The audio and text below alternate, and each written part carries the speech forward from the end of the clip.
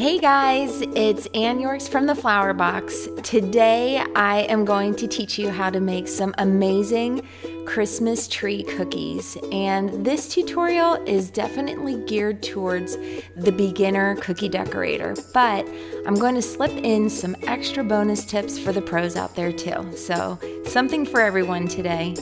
In this tutorial I'm going to show you how to make a light bulb, 2 ornaments, a stocking cookie, and 3 different trees. We're going to do some stenciling today. I'm going to talk a little bit about the basics of piping and flooding and show you some wet on wet techniques, and we'll get a little into how we're doing things and if things don't go right, how to fix them. Plus, this tutorial is also paired up with our tree cookie decorating kit. This kit has the essential cutters and stencils featured in this video, and it also has a boo-boo stick and a sample pack of tipless bags. You can find that on flowerbox.com. All right, we have a lot to cover, so let's cookie it up. Let's start with the light bulb cookie. In this video, I'm using royal icing, and you can find a recipe for the royal icing that I like to use on flowerbox.com. There's a video and a link to a blog post on the homepage, so it's pretty easy to find. Check that out. But basically, I'm decorating my cookies with 2 different icing consistencies. So it's the same recipe, just one is thicker and one is thinner. So I use the thicker icing to outline the cookie and do the details. That's called piping icing. And I'm using this thinner icing. It just has a little bit more water in it. That's what makes it able to flow onto the cookie. And that's what I'm using to flood the cookies to create that really nice flat surface. Now on this light bulb, I've outlined the cookie with tip number 2. And I'm going back in and I'm flooding with my tipless bag. I just have that flood icing in an icing bag, and I've trimmed off the tip. While those base icings are still wet, I'm using the white flood icing to add the highlights, and it just melts down into the background. Now this light bulb is awesome for holiday parties because it's small, so you get a really high cookie yield. You can make them in all different colors, and the details are pretty easy. Once that icing has a chance to dry for about an hour, that base icing, you can add the filament and also the details on the bottom of the light bulb.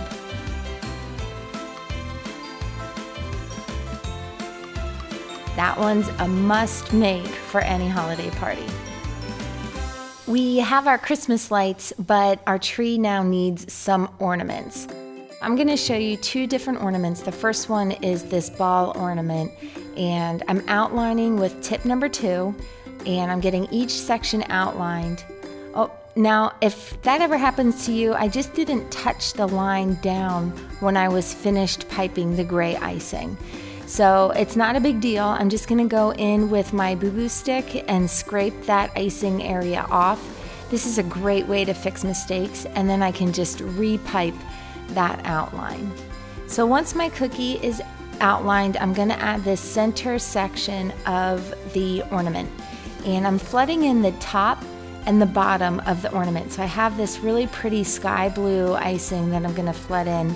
And then I'm going to let those sections dry for about an hour in front of the fan. I want that icing to dry because I'm going to flood some white in the center, and I just don't want to see any color bleeding. So we get the top flooded in with the gray, and now we're ready to flood in the base of the white icing. But here's where we're going to take a look at one of those wet on wet techniques. So while the white is still wet, I'm going to use the pink flood icing and the green flood icing, and I'm just going to pipe some lines going across. So this isn't the piping icing, this is the flood icing. It melts down to one surface, and now I can run the tip of my boo-boo stick down and up and down and up. It just creates this really cool pattern. This is very easy to do, and it's definitely impressive. So again, I'm going to let this icing area dry for about an hour in front of the fan. Now I want to show you how to make this decorative border. I call it a bead border, and it's a series of overlapping teardrops. So with my hand pressure, I give a really good squeeze to start the teardrop, and then I ease off the hand pressure as I pull out the tail. And to create this line, I just overlap those teardrops on each other to create this beautiful accent. It looks pretty, and it also cleans up the seam between the icing areas. Now this cookie's almost done. I'm just going to pipe some loops. I'm using a real even hand pressure and letting the icing tip guide those loops onto the cookie surface. But I didn't start out making perfect loops. I've done a million hours in practice sheets. So check out the blog post on flowerbox.com. I've provided a practice sheet for you to practice your bead borders and your loops, just so that you can get confident with those decorations. Okay, so now we have our light bulbs, we have an ornament.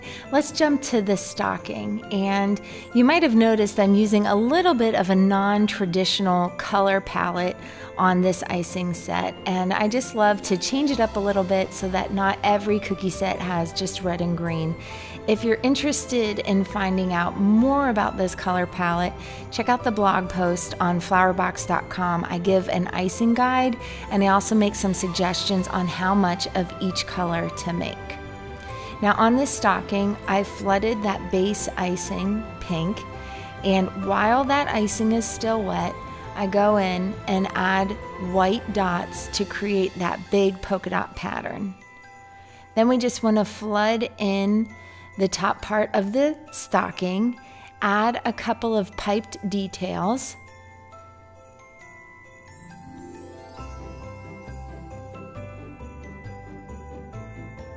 and I'm still using my tip number 2. I'm just going to squiggle across and pipe the word joy. But these stockings are super fun for family parties because you can personalize the top of that stocking with somebody's name.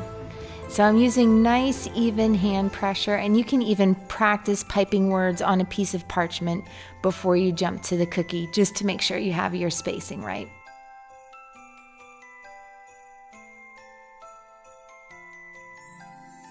Okay, let's make one more ornament. I love this ornament because it looks so fancy. It's called the finial ornament. And I encourage you as much as possible to give yourself help when you're piping your cookies.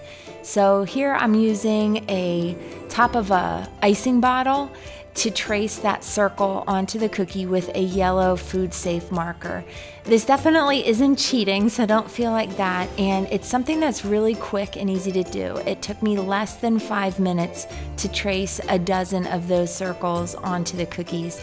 It just sets me up for success.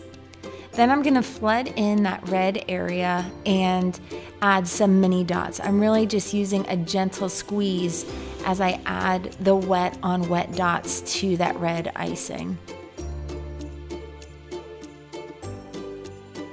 Now you definitely want to be careful that you don't dip the tip of your icing bag into the icing. You just want to let the drop of icing drop onto the surface of the red. Because they're both flood consistencies, that drop will melt into the bottom, and that'll keep the dots a really nice round shape as you move across the cookie. Now, sometimes when I'm rushing, I'll get a little bit of drag of icing and the dot just looks weird. Don't panic. Wet on wet icing techniques are super forgiving. You can just cover it up with a little bit of red and then just keep on going with your dots. So I just covered up that mistake and finished off the polka dots on the cookie. Now we're just gonna outline the hanger, and we're gonna let that red icing dry for about an hour in front of the fan. Again, this will help deepen that color, and it will also prevent icing colors from bleeding if we let them dry before we flood the neighbor. Now this neon green, this is such a fun color. It looks so bright and cheerful against the red. And I just generously flood that circle to get a nice even border around the edge. I let that icing dry as well. Maybe it doesn't need to dry for a full hour because it's a smaller icing space, but because we're piping on top of it with a white icing, we definitely want to have a good crust before we start those details. And then I just add this simple piped snowflake. I did want to keep this snowflake delicate, so I sized my tip down to a tip number 1.5 to keep those lines thin. And this cookie's almost done. I'm gonna add a pink outline and then a few zigzags on the top, and we have a really cute finial ornament cookie.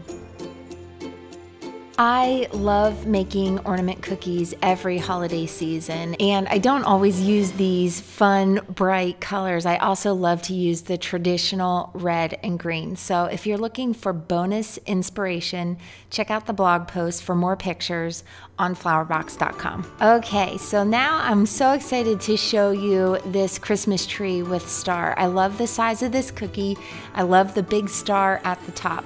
And our first step is just outlining the star.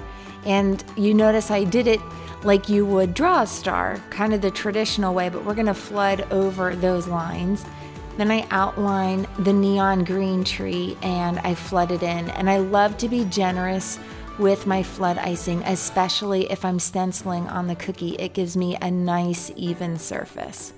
Then to flood in the star, I just flood over those lines, but the shape will look consistent from cookie to cookie if I pipe that star in that way. So let's start off with the first tree, and we're going to stencil the Christmas tree time stencil on there. But this stencil has a little star at the top, and I want to cover that up because our cookie cutter has a larger star and I like that better. So I just use a little piece of press and seal and I cover up that star, and I just want to make sure it's underneath the cookie stencil so that it doesn't stick to the cookie. So the sticky side is up.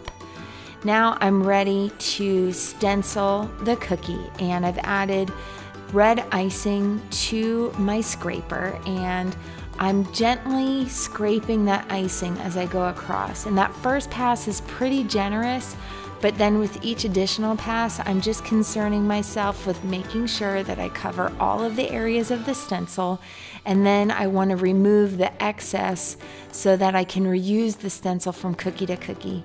I usually find that I can reuse a stencil 18 to 24 times if I'm careful to remove that excess icing, and that really speeds up my cookie decorating, which is a valuable skill to learn, especially during the holidays. And this is such a cute and quick cookie.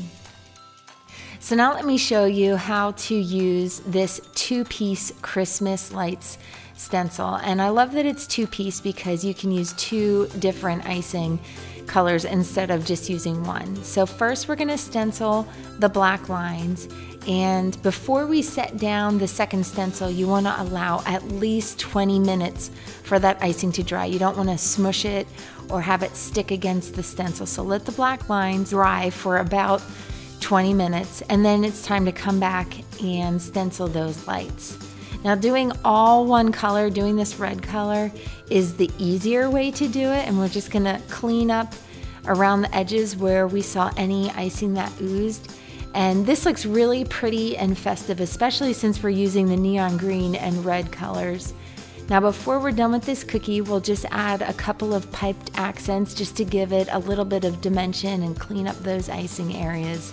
So I'm going back in and gently adding some white dots onto the tree that just look like twinkles or ornaments or whatever, snow on the tree, but it's just a nice and pretty detail. Now let's say you want to create your Christmas tree with multicolored lights, so let me show you that option as well. And this time I'm going to airbrush the black lines just to keep that stencil image nice and flat on the cookie. So I have the black airbrush color in my Cookie Countess airbrush machine, and I'm just following those lines with the airbrush color going across the cookie. You don't need to spray across the entire cookie when there's just a little bit of that stencil showing. So now we have our black lines onto the cookie, and I'm making sure that the tab from the stencil is in the same spot as the wire stencil was. So they were both in the top left. So that lines up perfectly.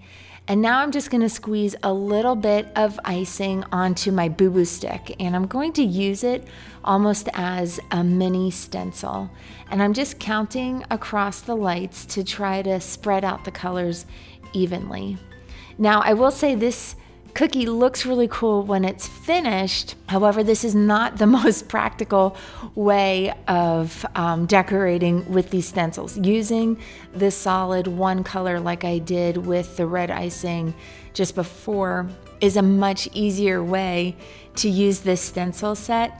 But if you have a little extra time on your hands and you're looking to make your cookie extra colorful, this technique definitely works and it's a lot of fun. Just make sure you clean your boo-boo stick off in between each pass so that you don't blend your icing colors. I kept a paper towel just right by my workspace, so it was really easy to do that. And now I'm ready to lift the lights portion of the stencil, and we have a really cute and colorful Christmas tree. And these stenciled cookies are awesome because they just look precise from cookie to cookie. You just get so much consistency in how the finished cookie is going to look, which is awesome.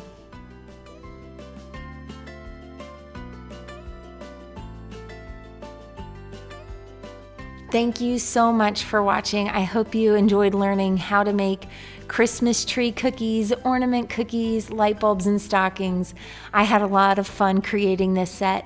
If you're interested in checking out the Christmas tree cookie decorating kit, you can find that and details on flowerbox.com.